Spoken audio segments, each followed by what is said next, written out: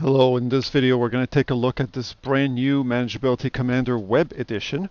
And the idea is that we're going to rebuild an AMT console entirely in web-based JavaScript. Now, I'm currently running this JavaScript inside Node web.js, and so this is the kind of the equivalent of a local tool, but the same source code could be used inside a web server to manage AMT. So what we're going to see here is the introduction screen. We have all the computers that we've entered. We can enter them by IP address or by name. We can add a computer right here, the host name or the IP address, the username, the password, and the security, none or TLS. And once you're done with this, you can click OK and the computer will show up here. Now, the other thing you can do is you can filter the computer list. So for example, if I type 106 or if I type 0.0, you can quickly filter the list if you have a lot of computers here, search the one that you're looking for. And you can remove here. If you click remove, you'll say OK if you want to remove. And connect is when we're going to go ahead and do now. So now this web page has all the smarts, Wizman, the remote desktop, serial over LAN, redirect protocol. So all the smarts is written in JavaScript. So this web page is fully capable of talking to AMT directly. In the case of Node.js, it will open TCP connections. But in a case of cloud services, then it would probably open WebSockets. So you would have to change the code a little bit to open WebSockets to a server who would then relay the traffic over to the proper AMT. But in the case of Node.js here, because we're running inside a frame that has basically native access, we can open a direct TCP connection. So we have a couple screens here on the left. This is an early version, so more to come. But the first part is the status, and you can see the system is currently on. You can click refresh to refresh this part. You can also click on power action and perform power actions right here. So if you want to reset the computer or so on, you can do it there. The second screen is probably the most important. This is a full remote desktop, and it is entirely built in JavaScript. Now the remote desktop will use the redirection port, so it does not use the 5900 port. It uses 16994, 16995, connects there, authenticates using the AMT credentials, and you can see it's quite fast. You can also, and right now I'm using TLS, so I'm losing a little bit of speed because I'm using TLS. Without TLS, it would be even faster. You can also click on full here to go full window. Click back to normal if you want to do that. You can do the power actions right here. So if you want to reset the computer. In settings, you can select the type of encoding you want. The recommended one is LRE16.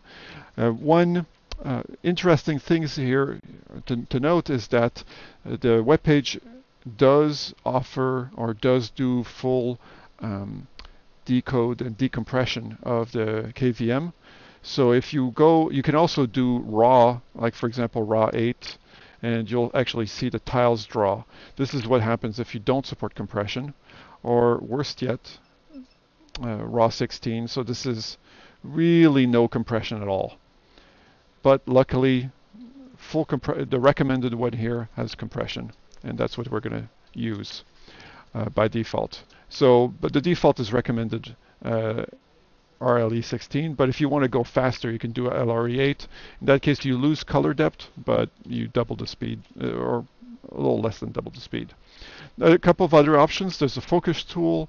You can show the local mouse cursor or not, and you can show the Control and Delete button here or not. So we'll leave those all on. The Control and Delete button, just click on that. There you go. It's very simple. And for the focus button, this is interesting.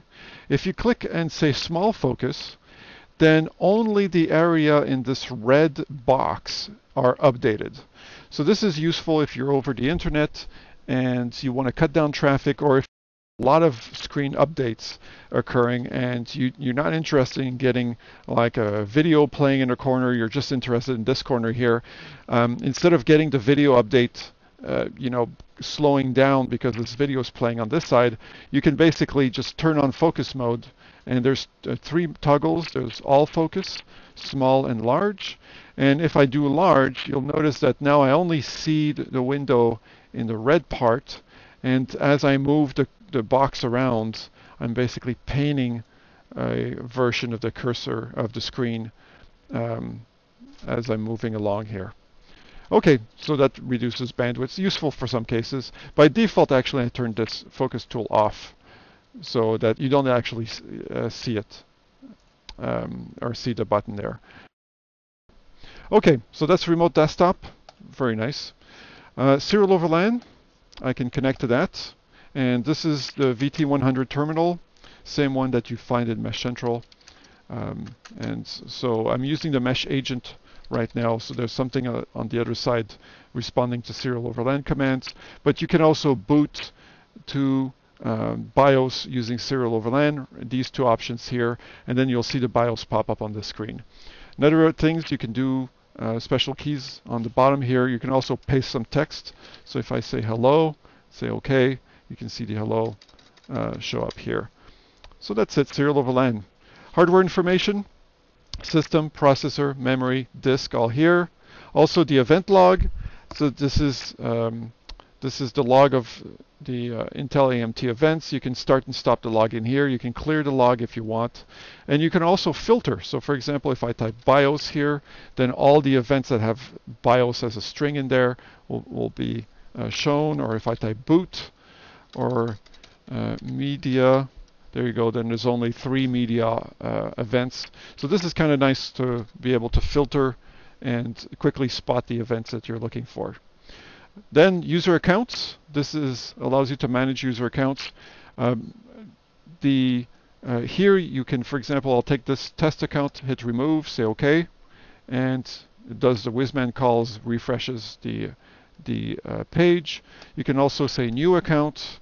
I'll type test2, type in a password, and you'll see it says OK here. So if the password is valid and meets the security requirements for AMT, which is right here, then the OK will highlight. And then you can pick your realms. So for example, I can say I want network time, circuit breaker, let's see, redirect, just a couple of things, and say OK. And there we go, test 2. The user is there. You can, at any time you can change it, but you'll have to retype the password.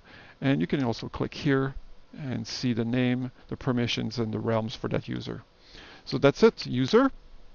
Last one is the Whizman browser. This is just for debugging, but I can basically pick a bunch of Whizman classes, say query, and it will query all those classes or those objects. You can also filter. For example, if I want event, then it will show me all the classes, all the Whizman objects that have the name event in there, and I can just click on the event log, click query, and you'll see the event log show up. So this is especially useful for debugging. And when you're done, you click disconnect, and you're back to this window. So that's a quick introduction of the web-based version of Commander. This is an early version, and hopefully we'll have many more improvements as we go along. Thank you.